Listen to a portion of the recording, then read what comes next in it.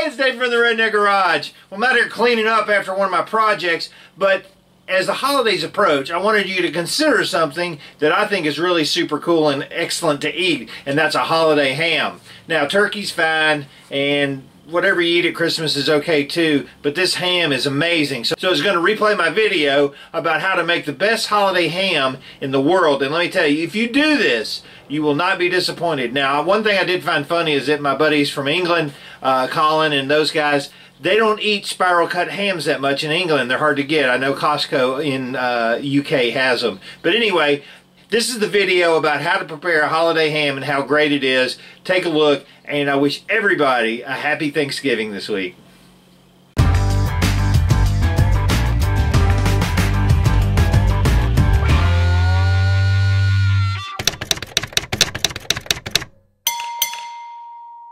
Hey, it's David from the Redneck Garage. I'm here in the kitchen today. As you can tell, I'm wearing my redneck apron. It also doubles for a polishing, buffing apron, but I washed it before this, so there's no car buffing materials that are going to get in the food. If you're like me on Thanksgiving, you think about turkey and it's okay if it's made well. I'm going to go ahead and cook. I just cook turkey breast because I'm not a big lover of the, you know, the dark meat stuff. It's just not my forte. I just don't like that crap. So I just get a big turkey breast and I'll cook that up so people can say they had turkey on Thanksgiving. But my favorite thing to make is a ham. And I've been doing this for 5 or 6 years and my kids love it. Because who wouldn't love it? It's awesome. This ham is awesome. It's great for, you don't have to wait for a holiday to do it because you can get these on sale after the holidays and then they're really good and you can surprise your family. And it's so simple that you're going to go, wow, that's so cool, I can do that. You know, so it's easy to turn wrenches, but sometimes cooking is a challenge. But this turns out really, really, really well. So the first thing you want to do is go ahead and open your ham up.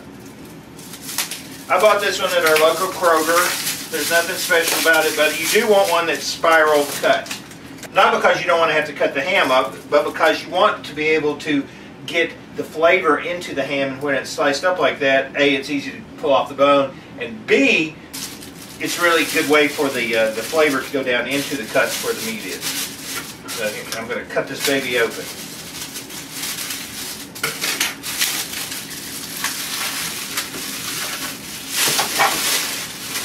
Now I'm going to switch cameras so we can get a better idea of what's going on with this. So I got the ham halfway unwrapped here, and we're going to go ahead and cut. So I'm going to go ahead and cut the plastic bag off the ham, and we're going to drain out the juice because there's a lot of juice. Okay, so I got the extra juice drained out. Now, one of the things you're going to need is a Reynolds oven turkey bag. A box of these. They're cheap. They sell them like in the Reynolds wrap section. But these things are awesome. I cook my turkey in them and I cook the ham in them, and it keeps all the juices in the bird or the piglet, and it tastes really, really good when you get it out because they're not all dried out. Now, be careful that when you open it up, here's the ties that are like flame proof, so don't lose them. They're in this little package here. Alright, so we got those. And I'll go ahead and get my first bag ready for the old hamaroo. Now these aren't the most durable bags in the world, so you got to be a little careful with them, but not bad. Get that out of the way. Okay, so I'm going to go ahead and cut the plastic off the ham. And these hams are pretty much cooked, so you don't have to worry about, you know, how many hours. Like with a turkey, you got to figure out weight, everything else, which kind of sucks. So I'm just going to kind of flip that over. And we're going to drop our turkey in our ham. See, that's what I'm talking about. I just ripped the frickin' bag. Okay. I got extras, don't worry. That was dumb. Okay. So I'm going to take my ham and put it in the old bagaroo. And be careful because you don't want to rip these bags. They tear pretty easy. Okay. So there is our ham in our original baglet. Now, what makes this ham special? You can see that it is spiral cut. There's cuts in there, so we don't want to mess with that. Right? Okay, first thing I'm going to do is go ahead and add a can of Coca-Cola. Now, if you remember from your science experiments in high school, if you took a tooth and you put it in Coca-Cola to eat it up, well, same kind of concept here. The Coca-Cola is really good at breaking down tissue, which makes the ham really, really soft. Okay, I'm going to go ahead and add 2 cans of Coca-Cola.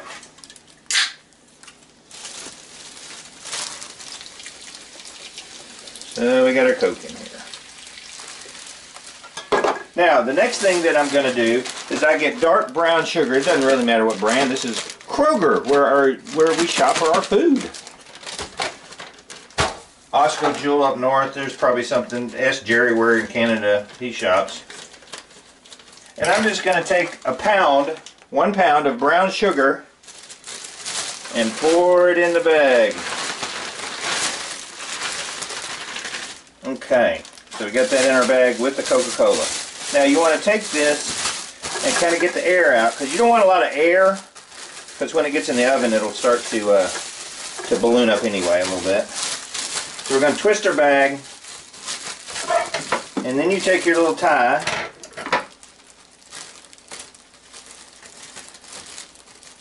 and we're going to just kind of, it's like a zip tie almost.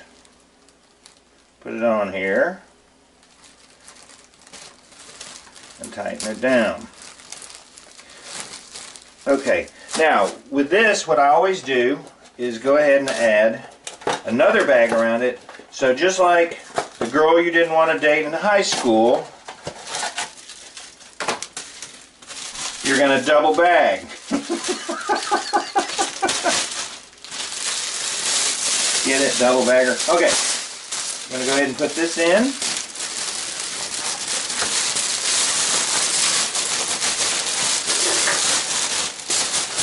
We'll drop her down in the bag to get it close to the bottom. Okay, and then I'll double twist this one. And then put a tie on it.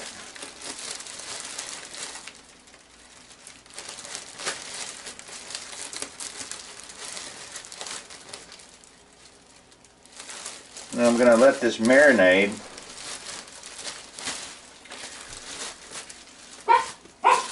Now I'm going to let this marinate overnight. And what I do with the ham is, you can see that I'm kind of rolling it around.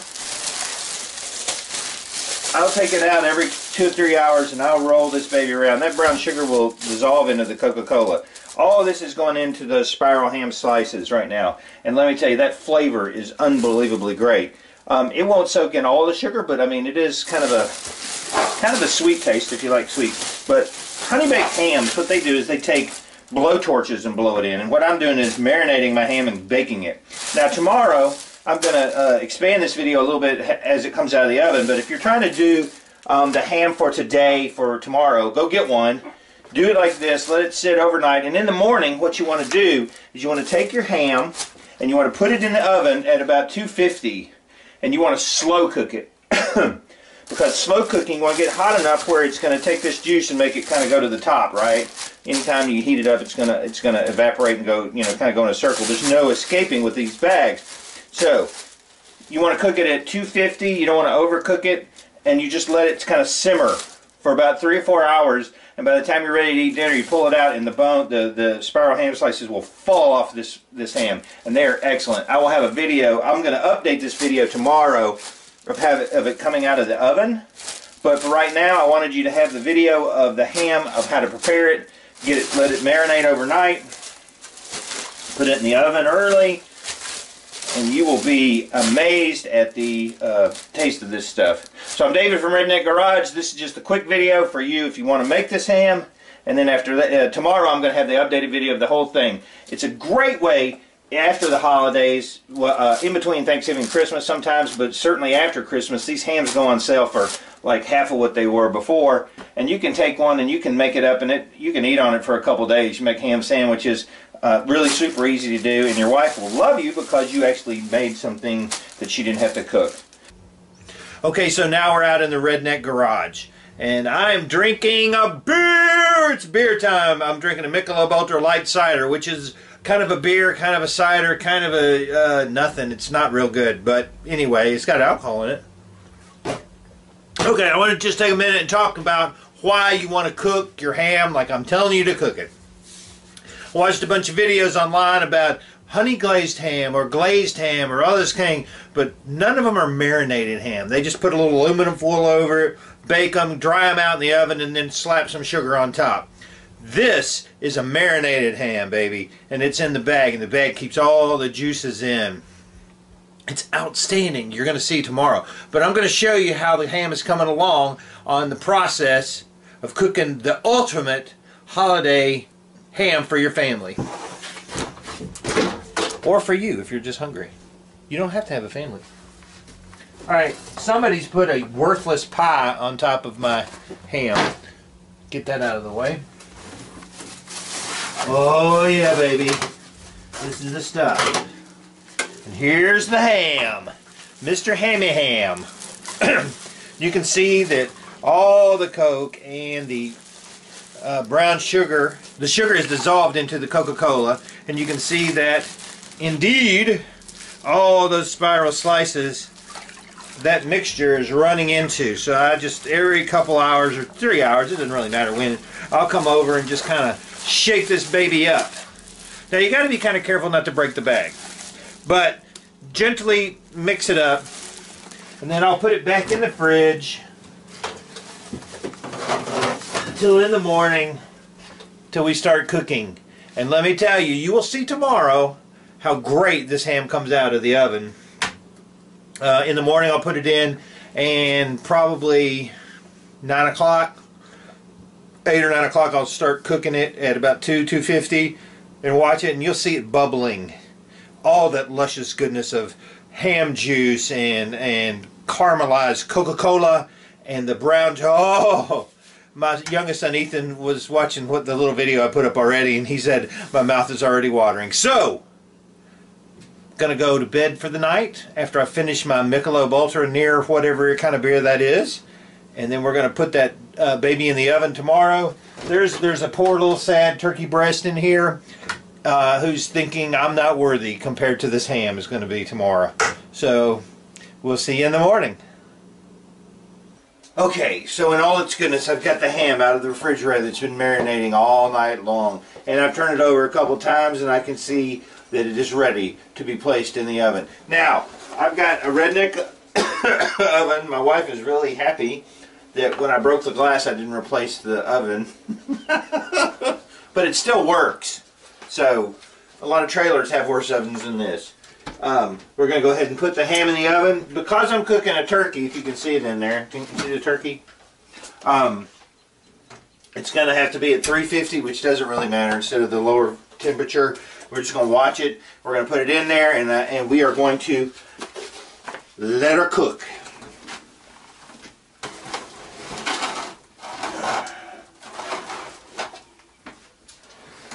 And it's in the oven.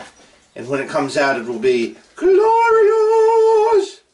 We'll be back when it comes out. Okay, so we're about an hour and a half in, and it's looking really good. You can see the juices in the bottom. Now I'm just going to kind of just shake it around a little bit, and then I'm going to put it back in the oven. There's that turkey. It's starting to brown up a little bit, but it's still turkey. This is the ham. You see the juice right here? You can see the juices. It's just marinating in. So I'll shake it around and put it back in there. Okay, so here's the ham. Cutting the bag back on the ham. Let me tell you, it is full of juice. At the very first time it comes in, it goes the dark side. Oh, that's so good. So good. So I'm going to try to flip it over a little bit. And what you'll find is that the spiral slices just pretty much fall off the bone.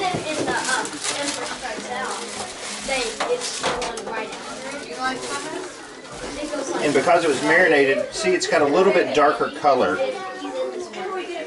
There's your ham. Ready? It's all ready. Also, my contract's out. Come on, it's like, them, it's like,